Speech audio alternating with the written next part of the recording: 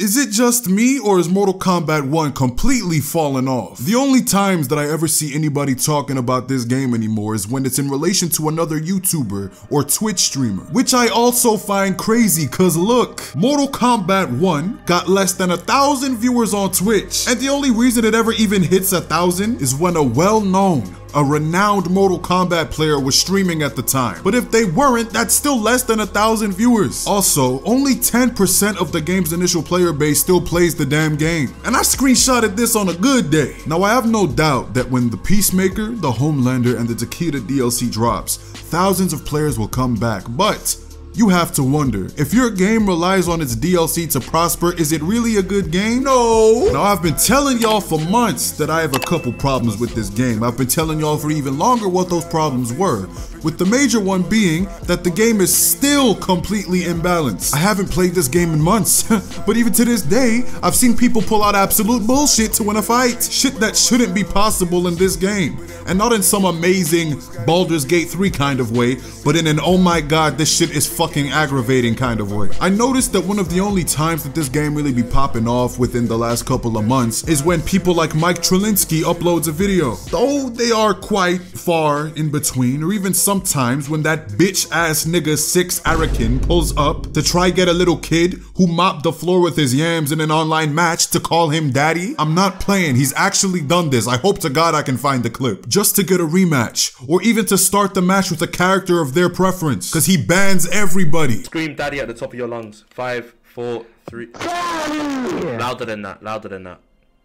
Daddy! No, I will win, I promise you, I'll win. Please, daddy, please, one more daddy, please, daddy, please. Look, if y'all want me to go in on 6 Arakin, just say the word, cause I used to follow this man's actions so closely, just in case he ever stepped extremely out of line. Then this dickhead gonna pull up to one of my TikToks and try to talk down on me, like I wouldn't have blown his back out a couple times with Omni-Man just a couple months ago. That's if his internet could even hold up well enough to reach Australia. Now I understand, I get that beef makes the world go around, hence why toxic Mortal Kombat player videos do so well. Hence why a lot of people enjoy seeing people rage during a game, but how are people meant to rage during your game when nobody's playing your game? I used to love this game through all its faults and all, but now a nigga can't stand it. I would run into the same 7 or 8 players on repeat every time I would load up a versus match, Waz being one of the few. There was such a severe lack of content in Mortal Kombat 1, and even if there was something in the game that you really wanted, chances are that it was locked behind some sort of paywall. So what I'm trying to say is that everybody owes Mortal Kombat 11 an apology. And I hate using this word, but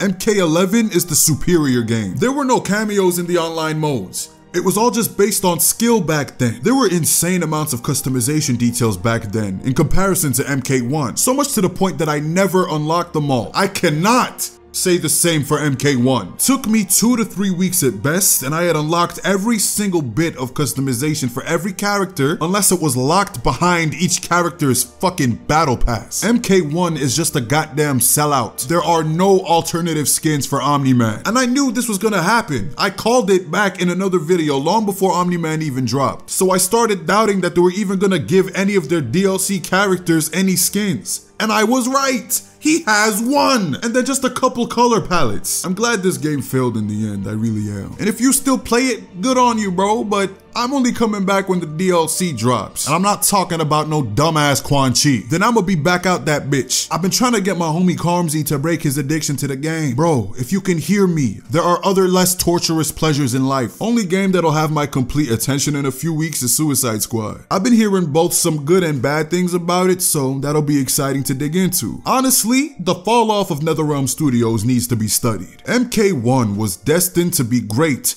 only to be doomed to fail. You got no game awards, you got no game modes, and now you barely got any players. Sounds like you deserve those L's to me. Drop a like and a subscription before you take your leave. I'm officially starting up my Patreon this month, so keep a lookout for that, and I'll be keeping you posted. Let me know what kind of videos y'all would like to see on it, and I'll be seeing you. Take care and peace. Baby, let me see some. Okay, too bad. Bitches going both ways. She gon' do it for these fans. She make it clap like how I do both of my hands. Fuck it up, stick it up.